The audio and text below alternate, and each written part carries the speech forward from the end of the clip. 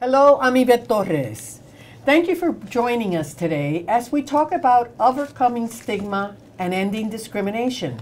We begin our four-part webinar series, The Power of Perceptions and Understanding, Changing How We Deliver Treatment and Recovery Services, by discussing how we can overcome stigma and end discrimination in order to enhance the effectiveness of our responses to substance-related problems and conditions. Substance use disorders are one of the most prevalent, debilitating, and costly health conditions in the world, and also one of the most highly stigmatized. Barriers of stigma and discrimination can prevent and delay people from seeking help for these problems, as well as undermine recovery efforts, resulting in greater overall health and social harms. This webcast will focus on the need to shift away from the use of negative concepts as organizing paradigms to address socially discrediting health problems, like substance use disorders. We will explore how stigma perpetuates negative perceptions and biases towards individuals suffering from substance use disorder and what courses of actions we can take to decrease stigma and biases. Today, we are joined by Dr. Ken Leonard, who is the director of the Research Institute on Addictions at the New York State University at Buffalo and research professor in psychiatry at the Jacobs School of Medicine and Biomedical Sciences. Dr. Leonard's research has focused on the reciprocal influences of interpersonal and familial processes and substance use. His current research examines predictors of treatment entry among patients with a heroin overdose after release from the hospital, as well as research on the barriers to buprenorphine prescribing in primary care. Dr. John Kelly is the Elizabeth R. Spaulding Associate Professor of Psychiatry at Harvard Medical School, the first endowed professorship in addiction medicine at Harvard. At the Massachusetts General Hospital, Dr. Kelly serves as the director of the Recovery Research Institute, the program director of the Addiction Recovery Management Service, and the associate director of the Center for Addiction Medicine. His clinical and research work focuses on addiction treatment and the recovery process, mechanisms of behavior change, and stigma and discrimination towards individuals suffering from addiction. Dr. Corey Vilsant, a community psychologist and research fellow at the Harvard Medical School and the Massachusetts General Hospital Recovery Research Institute, and the Center for Addiction Medicine. Her research focuses on racial health disparities in remission and recovery from addiction. Michael Botticelli is the executive director of the Graken Center for Addiction at Boston Medical Center and a distinguished policy scholar at the Johns Hopkins Bloomer School of Public Health in Baltimore. In 2012, he joined the White House Office of National Drug Control Policy, ONDCP, as deputy director. He was the first person in recovery from a substance use disorder and also the first person with a public health background to serve in that post as acting director. Prior to joining ONDCP, he served as director of the Bureau of Substance Abuse Services at the Massachusetts Department of Public Health. Welcome to you all. Great to have you here today. John, let's start with you. Let's start with really defining stigma and discrimination as it pertains to substance use disorders. Can you please define these two elements? Sure. We can think of stigma as an attribute, behavior, or condition that is socially discrediting. And discrimination is really unjust or unfair treatment of people who have that stigmatized condition. And the reason, of course, why we're talking about this is that stigma and discrimination occur right across mental health, but actually very specifically, more specifically, and more intensively with addiction and substance use disorders. We know that, as was alluded to in your introduction, is that people feel that stigma, that's that fear and shame associated with substance use disorders, and that actually prevents acknowledgement of a disorder or a problem, self-disclosure, and accepting help and seeking help. So this can undermine efforts to seek help sooner, as well as undermine recovery efforts. And it's interesting, when we think about stigmatized conditions, including all mental health conditions, and look at the degree of stigma, I think we all know here, and probably our viewers know, that substance use disorders and psychiatric conditions are very stigmatized, but just how stigmatized, perhaps they don't know. There was a study conducted by the World Health Organization which looked at 18 of the most stigmatized conditions across 14 different countries. And what they found was, when they surveyed people in those 14 different countries, and these 18 highly stigmatized problems or conditions included things like being HIV positive, being a criminal, as well as having an illicit drug addiction, as well as an alcohol addiction. So there were different types of problems, but some very stigmatized ones. And they ranked them. They were asked to rank them in order of, social distance and fear and stigma and so on. And what they found was that those uniformly across all of these different countries and conditions, number one, illicit drug addiction was the most stigmatized. Number 4 in the list of 18, alcohol addiction.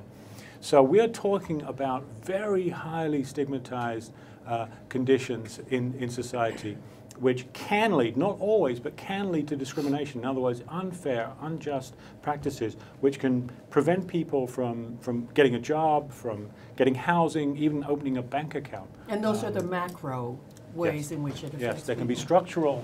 structural discrimination, as macro discrimination, as well as micro discrimination. So there's kind of violations of persons' rights versus kind of personal slights that people might experience. Very good, John. Thank you. Corey, let's now talk about ways in which discrimination manifests itself for individuals that are that have a substance use disorder and those that are in recovery from a substance use disorder. Sure, talking about what Dr. Kelly talked about with the macro discriminations often occur on a structural level. And so that's when you actually have a network of policies or practices that serve to disenfranchise an entire group. You can also experience micro discriminations, and these are more subtle. They can be verbal, nonverbal events, like a snub or an insult, and they're often more common than the macro discriminations as well. But these are some of the experiences that people have when having a substance use disorder or in recovery as well. Very good. Michael, you're in recovery. Mm-hmm. Have you ever experienced these conditions? I have, on a very personal note. Like I profoundly remember knowing that I needed help, that I had a problem. But as Dr. Kelly talked about, I really avoided care-seeking behavior. Like, I didn't want to ask for help because I was really afraid what people would think about me personally. I was tremendously afraid of what it impact my employment. I was working for a pretty prestigious academic institution at the time. Didn't know how I didn't know what my family was going to think. Clearly, I kind of put off seeking help until, unfortunately, like many people, it wasn't until an intersection with the criminal justice system that gave me some leverage to get care. And I've often said that my story is not unique. We see that playing out millions upon millions of times, that, if you look at kind of the small percent of people who get treatment, one of the biggest referral sources is the criminal justice system. And I think it's indicative of that people, we do a bad job of diagnosing within our healthcare system. But because of that care avoidance, I think it's often that people reach a very acute stage, and it's often their intersection with the law enforcement system that we engage issues. And I just want to say one other thing, and when we talk about structural issues, if you look at the history of federal drug control spending, for a very long period of time, it was focused on law enforcement responses. And I think it's a reflection that we thought this were bad people who were doing bad things. And I think it's only been recently, until the end of the Obama administration, where we finally saw public health spending actually equal some of our law enforcement spending. So, it really does have, I think, our perceptions of people directly play into discriminatory public policy. Very good. Ken, We've heard about the definition, the micro, the macro, but let's take it to the family. Are there instances where we see stigma and discrimination within the context of family? Absolutely, and I think that a lot of the things that were described at the macro level and the micro level happen in the family as well. So to start with the idea that there's almost a caricature of a person who has an addiction, and the family doesn't see that in the person who has a problem with a substance. So as a result, it delays identification, and a lot of what we think of as denial can really be fit into this notion that a person doesn't seem to fit with what people have characterized as the characteristics of a person with that problem.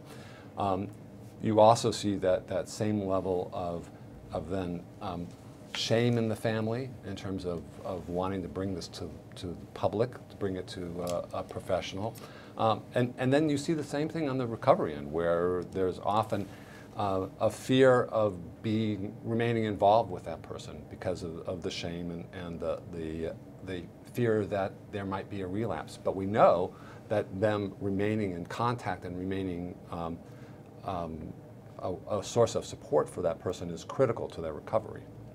Very good.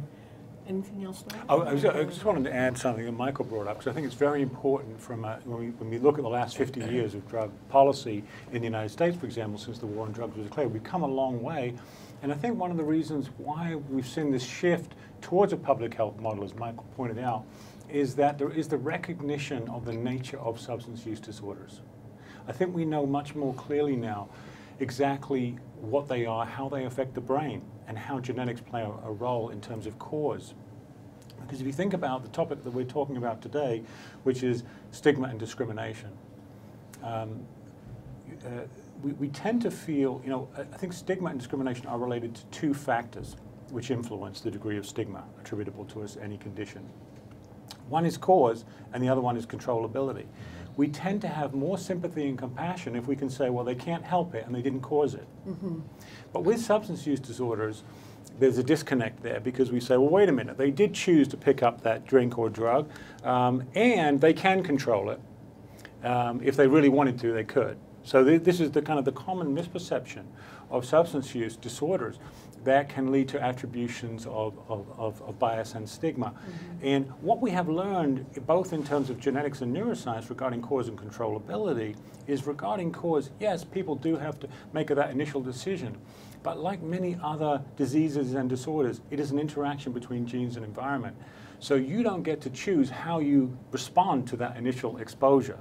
And genetics modulate or moderate that degree of impact. So some people actually will respond in a very positive way to initial exposure to a substance.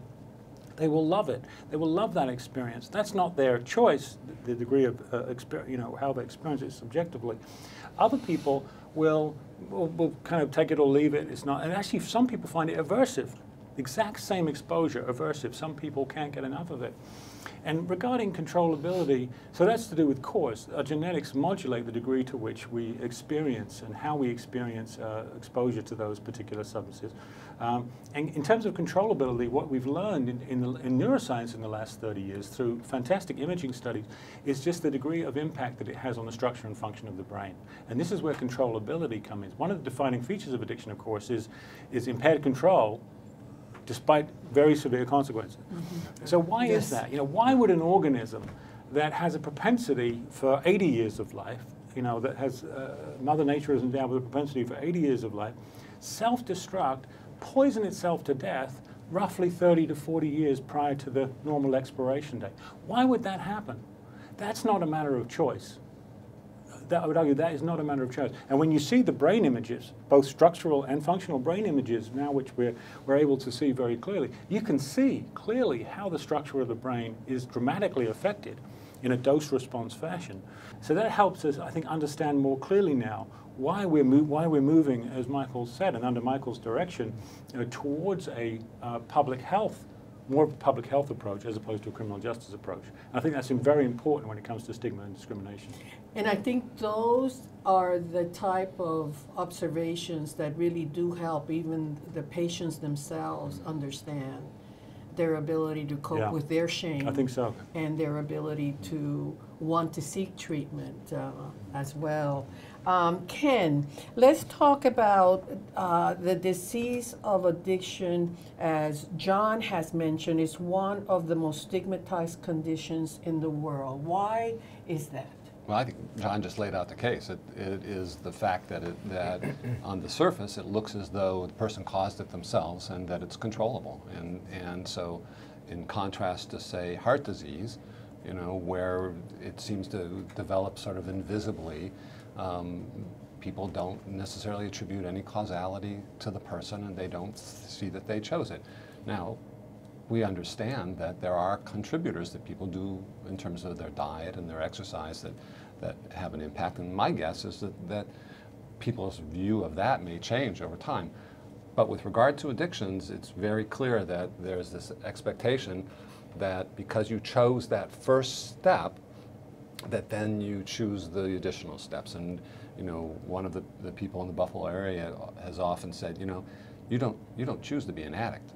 You know, that is not a choice you make. You may make that initial. Well, this is one of the next questions. Yeah. It was, how are discriminatory perceptions harmful to individuals experiencing substance use disorders? And is the fact that you really don't choose. You don't choose. And as John laid out, the causality is not only is it what happens with regard to the brain, but it's with regard to everybody around you and how they react to you. And there's a variety of things that sort of perpetuate that. You lose friends that are tied to you who don't use drugs.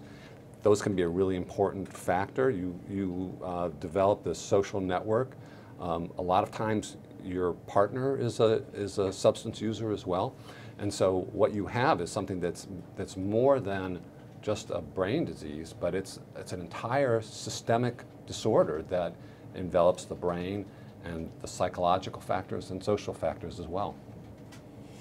So, John, are these barriers to treatment? They obviously are barriers to treatment and recovery, correct? Yeah, you know, as we've talked about, mentioned, is that because of the fear of disclosure and being found out that one's been using drugs or alcohol heavily, etc., that can lead to secrecy, isolation, more and more, especially with families. You know, families can become so insular and insulated. I'm glad you bring the families up, because that's something I know that Ken, you studied. So go ahead and maybe we can have Ken expand on that. Well, Ken knows better than anybody because he studied this the most. That families become insulated. They become insular. They close themselves off because they don't. The shame in the family is very big. They don't want to admit it. They're in denial. They would rather sweep it under the carpet, not acknowledge it, attribute it to some other thing, that they'll grow out of it or they're going to change. Or just because the stigma and shame and fear in our society is so great. Now it is changing, but it is definitely there and it's pervasive. And so it's this sense of non-disclosure, fear, driven by fear and shame, not acknowledging it and not acknowledging it soon enough, which leads to premature mortality, disease, and all the other consequences that we see that can be avoided if we can address these issues of stigma and discrimination. Ken, clearly, can you take us through a micro look at the family and how those dynamics play out? So, to some extent I can, but every family is a little bit different in the way these things unfold. So one of the things that we know is that if you take a look at, say, just at the couple level, that it's very common that the couples have similar characteristics, and that those characteristics reinforce the couple. So what we see is that if we have a man who's a heavy drinker, it's very common that he's married to a woman who's a heavy drinker. And as a result, if one of them tries to change, there is chaos in the family. There may be chaos in the family if both of them are heavy drinkers, but we know that they tend to be more stable, that they tend to be happier if they both are heavier drinkers. And that is bad for the rest of the family, but that social structure is very, very stable for them, and they have lower divorce rates than couples where only one of them is a heavy drinker. So one of the dynamics is that couples tend to reinforce each other around this behavior until something intervenes, and so that can be the criminal justice system, that could be the arrival of a child. It's a different structure, I think, when you have a couple where they're dealing with a teenager who's beginning to use substances, and I think that dynamic is completely different. Very good. Corey, I'm going to go to you because your research is on health disparities. How do these disparities, racial and health disparities, manifest themselves within the context of what we're speaking about in terms of discrimination and stigma? Yeah, sure. So, you know, as we already covered, the role of criminal justice intersects commonly with substance use disorders. We also know that the criminal justice system sometimes can be disproportionately applied to different racial and ethnic groups, despite having equivalent prevalent levels of a substance use disorder. And that's when you start to see that perhaps when you have an encounter with the law, lose your right to vote, although maybe one racial group versus the other is using the substance at about the same rate, one group seems to suffer a voter oppression more than the other, because you can lose your right to vote. You can lose your right to education as far as getting federal aid goes. You can lose your right to housing, despite the fact that maybe you're in treatment and remission. And so that's kind of how race can intersect with the criminal justice system and a substance use disorder all at once and perpetuate health inequalities. And I would suspect at some level the availability of services as well is a factor. Absolutely, because, you know, structural-wise and institution-wise, the availability of treatment varies depending on different neighborhoods, the attitudes of the neighborhoods and the resources in the neighborhoods as well. And I think that it's important to realize that although the spread of the resources can vary, the behavior itself doesn't always vary, but it can prolong the disorder and increase in severity for different individuals more so, particularly of racial and ethnic minorities. Thank you. Michael, so let's talk about the impact of stigma. We've taken it to the family level. Talk to me about, or us, about the discrimination and stigma as it relates to communities and society. How does that manifest itself? So, you know, I think, you know, we talked about kind of the overwhelming criminal justice response, but I also think that there are other kind of implications at both the kind of societal level and community level. And one is, you know, one of the discriminatory practices that we've seen for a very, very long time is insurance discrimination around both mental health and substance use disorders. And really up until our mental health and substance use parity laws and the Affordable Care Act. And we still have, I think, challenges with our insurance companies, both public and commercial, in terms of treating issues of addiction the same way we do with other medical conditions. But you know, stigma exists at multiple levels, and we've talked to kind of at the macro level and the family level and the kind of micro level. But it also exists at the community level, and I have a long history of doing this work as we've talked to mayors and communities about getting programs cited in their communities. You know, they often have this kind of sense of stigma, like, we are not citing this program here. We don't want this in our community. And the overwhelming, I think, feeling is we're going to be attracting all of these people into our community and not necessarily acknowledging that there are people already in their community. Or this myth, quite honestly, that untreated addiction in their community, or that if they have a treatment program in the community, they're actually going to drive up crime, versus all of the data that show that actually crime goes down in communities. So, you know, I think it's become a really big, I think times have changed a little bit, and I think communities, because they've experienced the impact of the opioid epidemic at the community level, but this not in my backyard practice has, I think, come up, and I think we've seen many communities try to implement kind of illegal zoning requirements around treatment programs. So I think it's really hampered, one, a community to acknowledge that they have a problem, and two, thinking about particularly community resources and how do we localize resources in their community. And it's all fear about, I think, attracting people, not acknowledging that people with addiction are already in their communities, but somehow they're going to be attracting and become a magnet for people from outside the community. Ken, you have studied the whole issue of medication-assisted therapy, and we had previously had a brief conversation related to Not in My Backyard. Right. So in Buffalo, there was a lot of one of the agencies went to create a methadone clinic in one of the suburban areas, and there was a lot of pushback, and the fear was that they would be bringing people in from outside the area, and it fit in with sort of the caricature of what a person with a substance use problem was, and not recognizing, as Michael said, that they really are servicing people in their community, and so it tends to be a real short-sighted kind of perspective, and the data, as you mentioned, is just absolutely on target, that it does not increase crime, and it tends to decrease it. But you know, John, as both Michael and Ken just mentioned, there are communities that basically bear down and say, not in my backyard, media covers it. So it further exacerbates the whole issue of stigma and discrimination, because the other communities say, well, they're not coming over here. Is that the case? Yeah, as Michael and Kenneth mentioned, it's this NIMBY issue, and they perceive it will attract crime, attract unattractive perceptions to their neighborhood. It's and how do we interesting. shift this then? Well, let's start talking about solutions. Yep. Let's start talking about how then do we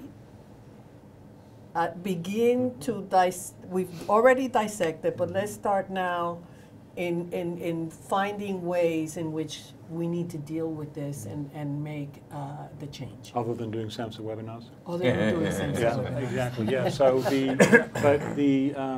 I just want to amplify a point that Michael made, which is very interesting, that licensed alcohol outlets, which people are generally often in favor of, that's correlated with increased crime. Increased crime and unemployment and all the bad things that we think about with substance use is actually attributable not to treatment settings, as Michael pointed out, but rather to increasing licensed outlets for sales of in that case, illegal drug, alcohol. But that coming is back the to your best kept point, secret. So how do we get that information out there? and there's lots of data, lots of very, very good data. And I think it's, again, we do a poor job in science from translating, I think, what we have found scientifically into public policy and then implementing it in the communities in which we live and suffer, and to our own detriment. And I think, highlighting, what we're doing here is, beginning the communication, dissemination of these ideas and the data out there. So through education, through understanding the nature of these conditions, what are they? I think for the first time in the history of humankind, we understand now what is addiction. It's been documented for millennia. Ever since man has written down things, ever since we've had drugs that can be hijack the reward pathway in the brain, we've had documented cases in history. But now we understand, really in the last 50 years, exactly what's happening.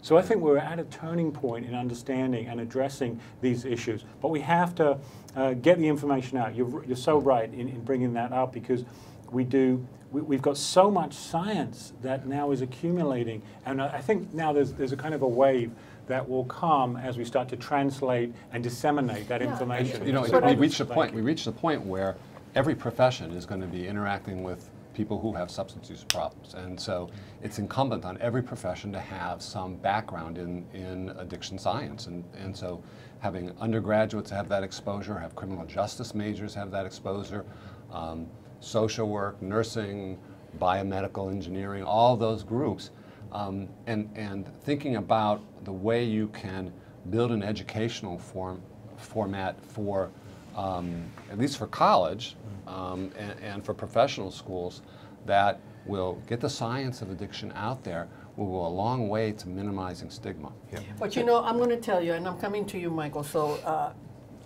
I don't mean to interrupt you, but you know, when you were at ONDCP, you took a look at language, for example.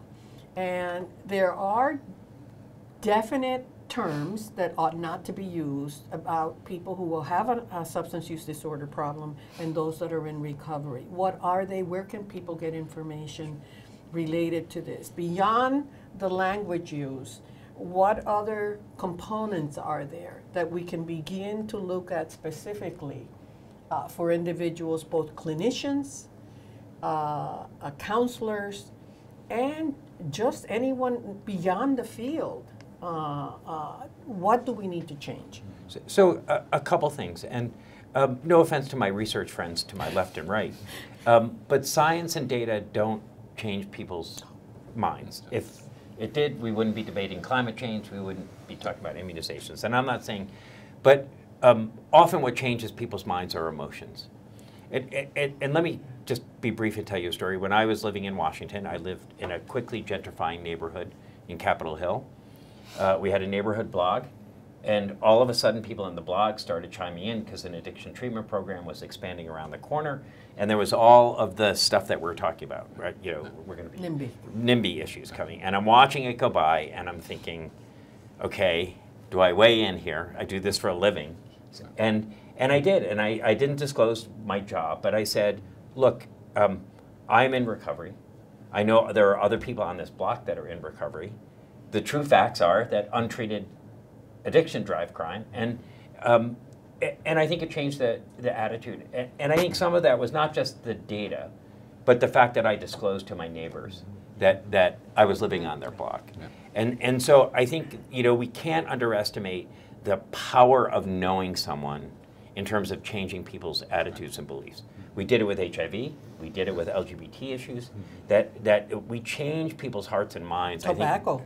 Tobacco when they know us, right? And part of that, I think, that change. And again, I really want to give Dr. Kelly a lot of credit for really helping us to understand the power of language in how we perceive people. And you know, for a very long time, you know, we refer people as addicts and junkies, substance abusers. You know, we often talk about people in recovery as being clean, when the, you know, it's obviously intuitive what the issue is.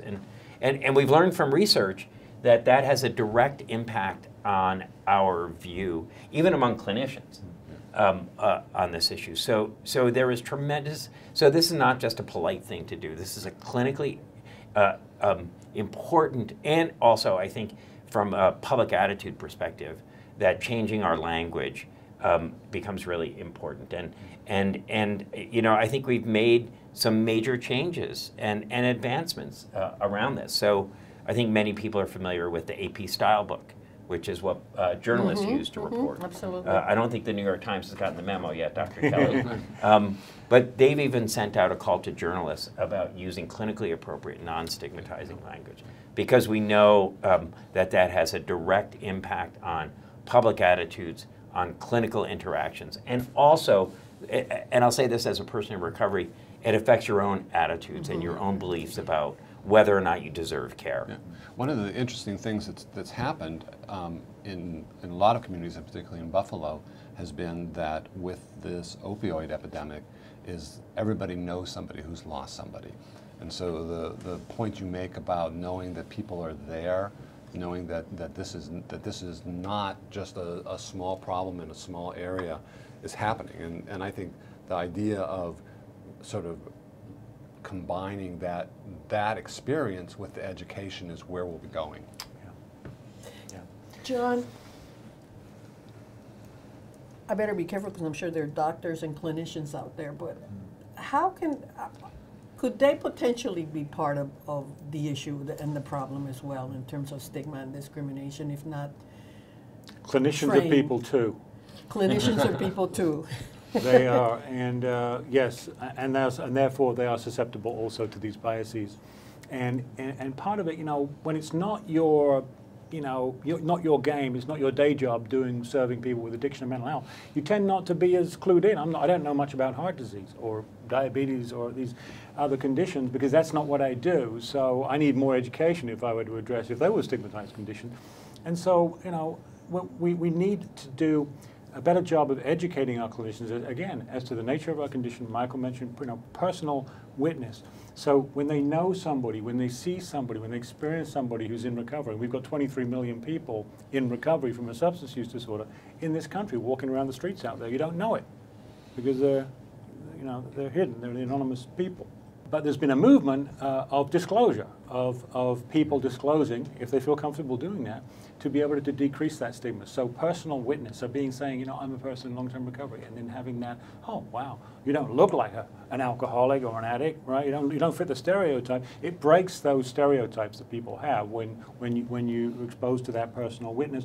Education, and there is another factor that we've talked about, and language. So educating clinicians, because we're not aware how, and we don't intend it. Here's the thing with terms that are objectionable, we found to be objectionable from systematic research, that actually can induce implicit cognitive biases against people with these conditions. And all that does is that it stymies their treatment access, it helps them drop out of treatment sooner, and they don't get into recovery as quickly. Helping clinicians understand the power of language, the power of what they say, so they can use the right terms. And thanks to people like Michael and his leadership and other people have really championed this, that we need to shift our language to be conducive and reflective of what we've learned about addiction as diseases, as disorders. And that's why we have adopted language such as substance use disorder. For example, I mean, and I'm going on here, but let me just one thing. That's good. When people with eating-related problems are uniformly described as having an eating disorder, never as food abusers. And yet, when people have a substance-related condition, we often refer to them as substance abusers, not as having a substance use disorder. Interesting that, isn't it? Now, why is that? Why would we refer to people with eating-related conditions as having an eating disorder and not as food abusers? Right? Think about it. It rolls off the tongue. We don't even think about it. We just say, oh, I'm working in the eating disorders field, or yeah, this person has an eating disorder. We don't even think about it. That is habit. Language is habitual, and we have to learn new habits. We drop old language all the time in favor of new language, both through economy, as we want to say the same thing and more economically, but also because we understand that things are stigmatized and we need to shift our language. Very good. Michael, I want to come back to you because I think that people in recovery, the 23 million that you're talked about, themselves, I think, have a role to play in the way we change language. A lot of them call themselves, I'm this, I'm not going to repeat it, but I'm this, or I'm that, or I'm the other.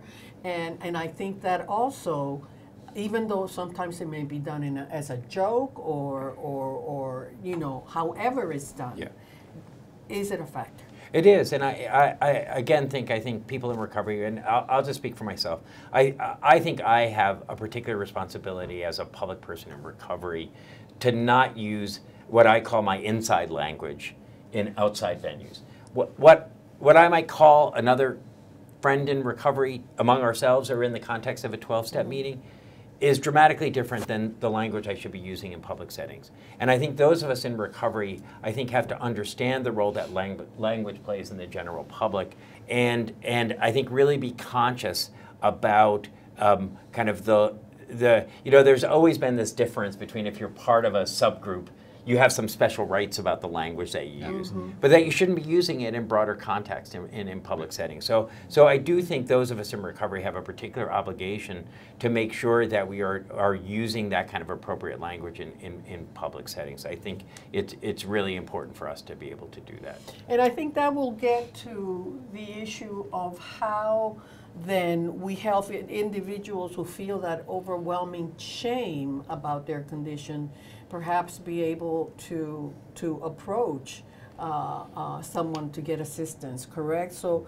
in general, how can providers, let's talk a little bit about how can providers help individuals who have a substance use disorder problem and have tremendous shame get over that in order to be able to appreciate better the dynamics of the treatment process and seek help?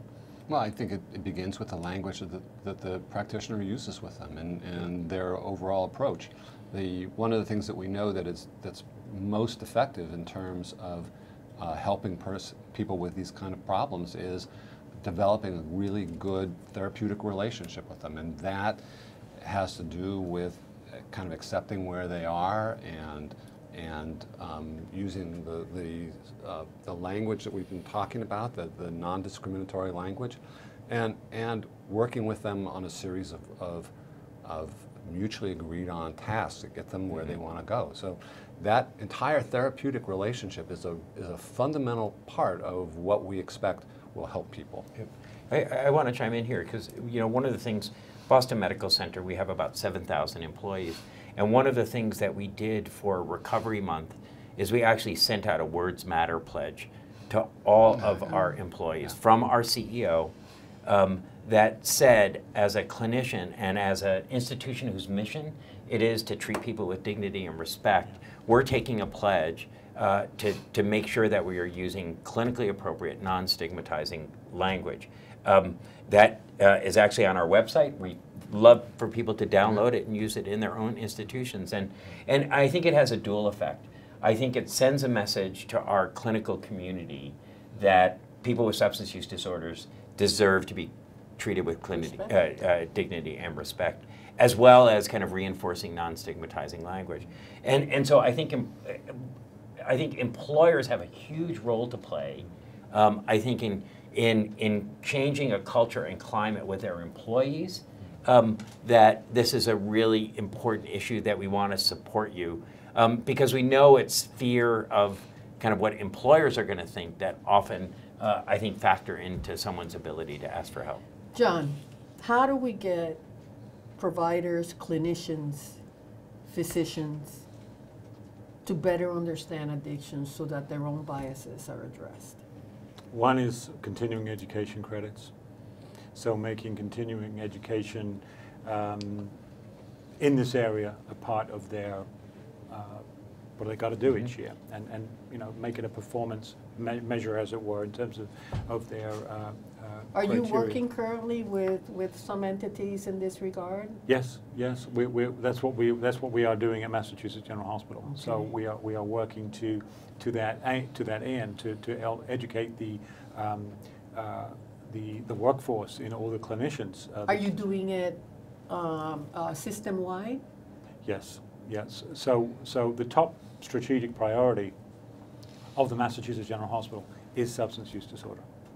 That was declared about 3 or 4 years ago now. So the number one priority of our general hospital is addiction, substance use disorder. Now, why is that? Of course, these are endemic health problems as well as public health problems. Mm-hmm. That's right. So they are they cluster into expensive healthcare utilization also, because they contribute, exacerbate, undermine the efficacy of our treatments, of whatever else we try to do if someone is using alcohol or other drugs. So we need to address that. And that was very clear from the data that was gathered several years ago. And that's why it's recognized as the top health priority, of the hospital. There are many things that are being done. There's a whole new initiative which is spearheaded in medicine, where we are trying to educate, disseminate information, where we have recovery coaches that are linking general medicine patients who have a substance use disorder or substance-related conditions to recovery coaches that they can link them to other services in the community, in the hospital, and hospital-wide system. Ken, anything to add? Anything new that other medical entities are doing, or medical schools to address this issue? So I think we're all sort of on the same page with regard to that. I think that there is a burgeoning interest in that. I know in New York State that there has been movement to make sure that all physicians get at least 4 hours of training in opiate prescribing. It's a small step, but it's a step in the right direction. It's something that other states have not done, and something that other states ought to do. So I think that it's part of a wave, and I think we'll see more of that.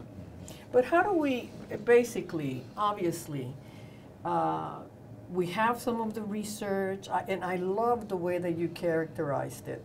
Research does not change necessarily in and of itself behaviors. How do we begin then to establish the policies, either by I don't want to say the bad word of regulation, but statutes, or how do we begin to really talk about what Michael was saying, is taking the research, taking it one step further, and really begin to tackle it? Because obviously, if I'm a psychiatrist and I'm not trained in addiction medicine, and I've been treating an alcoholic who's bipolar for 2 years, and all of a sudden, you know, he realizes, oh, well, I'm not trained in addiction medicine, really continues to promote a vicious circle, because unless that addiction is dealt with. So what do we need to do? Well, so as a psychologist, I think that the psychology programs ought to make it a major requirement that people are coming out with a clinical degree, clinical psychology, counseling psychology, have a certain number of hours in addiction, and they begin to understand how to deal with that. Our Division 50, John is a recent past president of that, has been in the forefront of making sure that those kinds of expertise are available in psychology, and I think that we should be seeing similar kinds of things in medicine. Yep. You know, one of the things that John talked about, I think, is particularly important as we really look at changing our healthcare delivery system, right? And I think there has been a greater focus. Both MGH and Boston Medical Center are now embarking on new accountable care organizations where we have to, basically, we are responsible now for all of the patient's outcomes and costs. Yeah. And I think our healthcare delivery systems are really coming to an acute understanding, as John talked about, that many people with untreated substance use disorders and mental health issues are some of our biggest cost drivers. And I actually think that that is really kind of elevating these issues within many of our healthcare delivery systems, because they're understanding we have to do a better job of diagnosing and treating people with substance use disorders, because we're not going to bend the cost curve unless we are focusing on that population. And so I think as we think about changing the way our healthcare delivery system treats issues of addiction, that we can make some substantial progress. And the other piece too is, I think, around performance indicators, that we really have to, I think, embed these kinds of performance indicators within our healthcare delivery system, because people do what they're measured on. That's right. And then the training and all the other stuff follows it. So I think we've got to align our financial incentives in our healthcare delivery system to do a better job at identification and engagement and treatment. So I guess we wait another 20 years? No, I think it's happening now in Massachusetts and other places around the country where we are seeing, you know, I think a more laser focus on issues of substance use in our healthcare delivery system. I think so. So John, it's unignorable. Yeah, exactly. It's got to the point. And take us through in closing. What was the motivator for Mass General Hospital, one of the top, if not the top, hospital in the country? Those of us at Boston Medical Center. Yeah, well, I know. but take us through what were the factors that really allowed for addictions and substance use disorders to come to the forefront in the hospital? Well, one was surveying communities. So our community centers were surveyed. What are the biggest problems in health problems in your communities? Number one, substance use disorder. Go figure. It's been the number one public health problem for the last 20, 30 years, maybe longer. So what they communicated back to, you know, Central CEO was that was substance use disorder. That was the top factor affecting communities. So recognizing that, the economic factors, the moral factors, you know, just the fact you can't ignore this. You know, there's 63,000 people, new people dying of overdoses. That's 1,000 new families who are bereaved every single week. New families that are bereaved. So this is unignorable now. We've got 100,000 alcohol-related deaths a year. This is unignorable. We can't ignore this any longer. Every single day in the media, we hear about it, because every family, you know, if it's not them, they know a family that has suffered this kind of bereavement and loss, which is so tragic, because these are preventable conditions. And And so I think we're at an age now and at a time in our history where, in middle and high income countries, where we're sick and tired of being sick and tired. You know, we're recognizing that as a society, you know what, we don't like this stuff, but we have to address it. That's what people, I think, are coming around to see. Yeah, okay, we've tried to ignore it for so long, but now we know what, this is such in our face now, we have to deal with it. And this is good news. I think it's good news for people who are suffering from it, families who are suffering.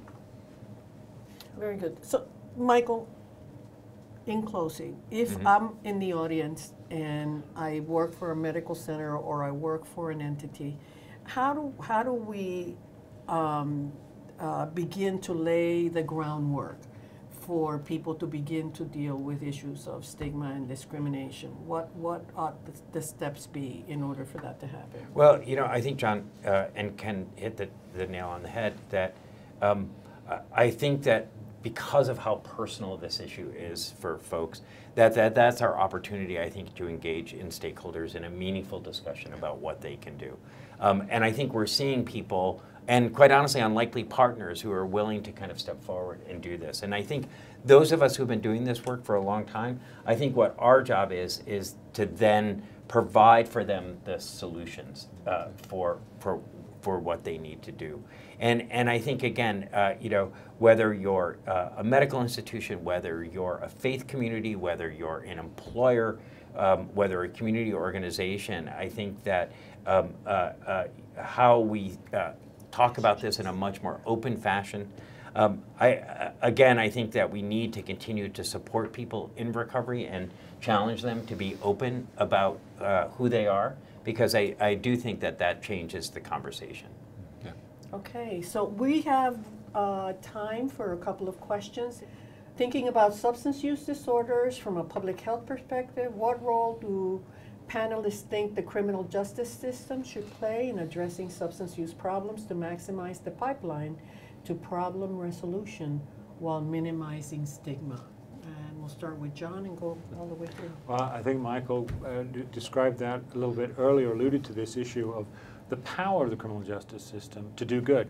So what they call therapeutic jurisprudence. In other words, using kind of common sense factors to understand what is the root, what is the driver of the crime. And I think there's been increasing recognition that a large part of the driver of the crime, why they're standing in front of the judge, is because it's driven by an addiction, by a substance-related condition or substance use disorder. So now there's been the growth in drug courts. Again, diversion into treatment as opposed to a punitive measure, which is largely ineffective in changing behavior. So if we can get people more into treatment, the criminal justice is fantastic at using that leverage to get, as Michael described in his own case, to get people into treatment. And when they get into treatment, we find, regardless of how people arrive in treatment, whether it's voluntary or involuntary, they tend to have as good, if not better, outcomes. I think we've begun to see a sea change in local law enforcement response to this issue. And, you know, I don't know how many times I've heard local law enforcement say we can't arrest and incarcerate our way out of this problem, which is really amazing. And I think we've seen the extraordinary uptake of naloxone distribution by law enforcement. We've seen programs start where they're actually encouraging people to come into agencies, law enforcement agencies, and get people into care. I think that we've seen police departments that are doing post-overdose intervention programs. So those of us on the public health side, if we haven't already, I think we have an extraordinary opportunity to reach out to our public safety partners. I will have to say, without being overtly political, that I am really discouraged when I hear the rhetoric coming from the president, coming from our attorney general, in kind of pivoting back to a very heavy-handed and harsh penalty, because I think many, many law enforcement people have already made the shift away from those approaches. Anything to add, Ken? I think we should go on to the next question. Next question, okay. Those are great Leveraging answers. this understanding, what exposure do people in recovery might have in terms of changing the perception and stigma? How can we use that to inform media advocacy campaigns that would reach lots of people at once? How might that look like in reality, and how might it affect someone? John, are media campaigns helpful? They can be if they're done right. So it's a good thought. Could we do a public health campaign to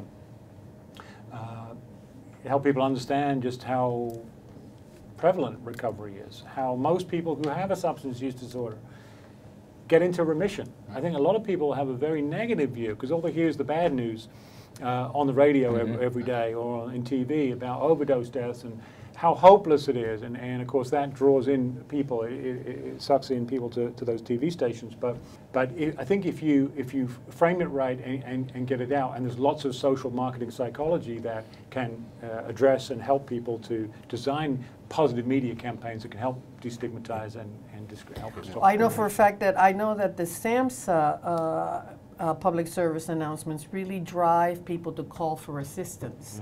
We don't have specific numbers, but we know that the numbers calling each month, we're averaging 40, 50,000 people calling in. So there may be some benefits to that. The state of Massachusetts, I had nothing to do with it, has a really wonderful anti-stigma campaign. It's called the State Without Stigma. But I think this is an area that's ripe for additional research in terms of particularly messages around addiction. What messages actually will change people's minds? And I think that's an area, like we certainly know that personal contact does, but I do think it's an area of kind of what specific messages or told by what people and in what way, what are the messages that really change people's minds? We have about 1 minute. Can Dr. Vilsaint talk a little bit about the idea of double discrimination? So potentially how being discriminated as an ethnic, racial minority and as an individual with substance use disorder might be worse than either one together. So double discrimination is a topic that's out there in the research literature, absolutely, whether it be from being a sexual minority, a racial minority, as well as being part of a stigmatized population in recovery. And there are intersections. There are definitely intersections where you can see how perhaps the criminal justice system has had more of a heavy hand in dealing with substance use disorder with racial and ethnic minorities. And I think that's an example of experiencing double discrimination.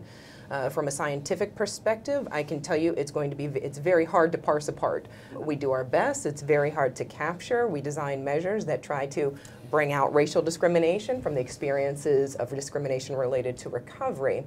But at the same time, empirically, those things are very difficult to capture despite the fact that we see them happening. Very good. Thank you so much. And that's all the time we have for today. A big thank you to our wonderful panelists, and a big thank you to all our viewers who tuned in today to learn about the stigma and discrimination of substance use disorders. Please visit the SAMHSA website at samhsa.gov for more information on this webcast, including a taped version of the broadcast and resources, some of which we discussed today. Join us again for our next webcast in the series on Thursday, April 26th at 2 p.m. Eastern Standard Time, where we will talk about why addiction is a disease and why it's important. We look forward to seeing you then.